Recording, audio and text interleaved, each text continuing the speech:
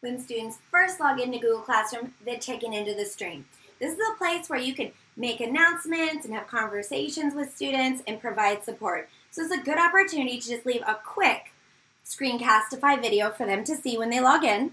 So what I do is I go to Screencastify Chrome extension, webcam, record. Hey you guys, I hope you have an awesome day. I've got the agenda of what we're going to work on today. So just bop over to classwork and you're going to see today and those assignments.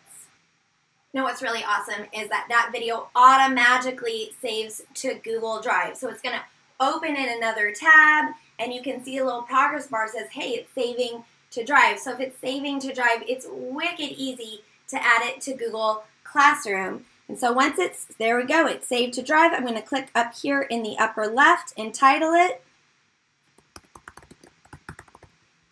And that's it. That's all I have to do because it is in Google Drive. So I'm actually just going to go ahead and close the tab. And then I'm going to click on the stream. Or I'm going to share with my the class. I'm going to add from Google Drive. There's my morning greeting. And it doesn't actually matter that it hasn't fully rendered because the way Google Classroom works is it adds a link from Google Drive. It's not uploading from Drive. So that can happen in the background, and when it's done loading, it's going to be fully available right in Google Classroom. And post.